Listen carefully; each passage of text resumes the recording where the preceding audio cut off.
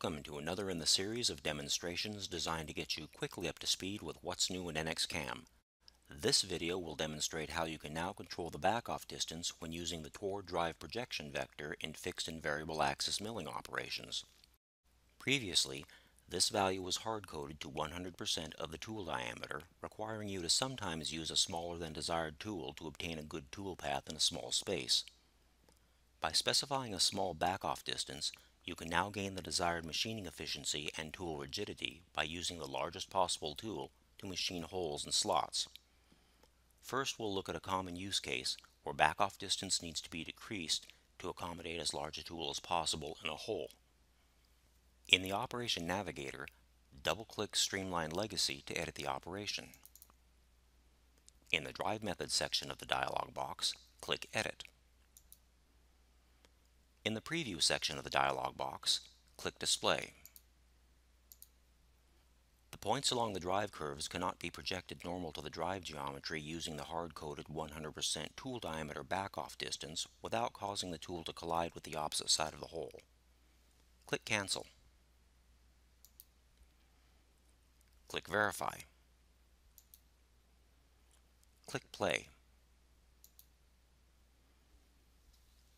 As a result, a bad toolpath is created.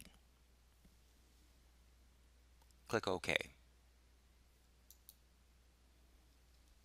Now we'll specify a smaller backoff distance and create a good toolpath.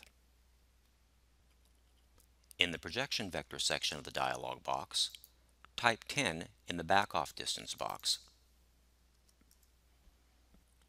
The points along the drive curves can now be projected normal to the drive geometry using the specified 10% tool diameter backoff distance without causing the tool to collide with the opposite side of the hole.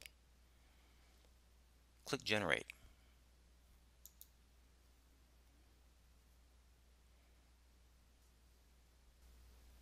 Click Verify and click Play.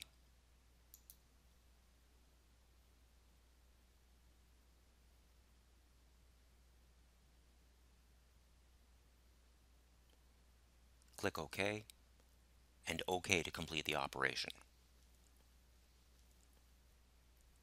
Next, we'll look at an example where the legacy operation requires the backoff distance to be increased. In the Operation Navigator, double-click Streamline Legacy to edit the operation. In the Drive Methods section of the dialog box, click Edit. In the Preview section of the dialog box, click Display. In this example, the drive path is deep into the part at the large fillet radius end. Click Cancel. Click Verify. As a result, a bad toolpath is created. Click Cancel. Now we'll specify a larger backoff distance and create a good toolpath. In the Projection Vector section of the dialog box, type 200 in the backoff distance box. Click Generate. Click Verify. Click Play.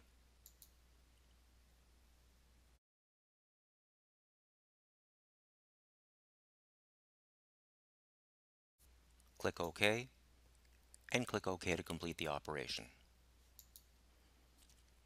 This concludes the demonstration of how you can now control backoff distance when using toward drive projection vector in fixed and variable axis milling operations.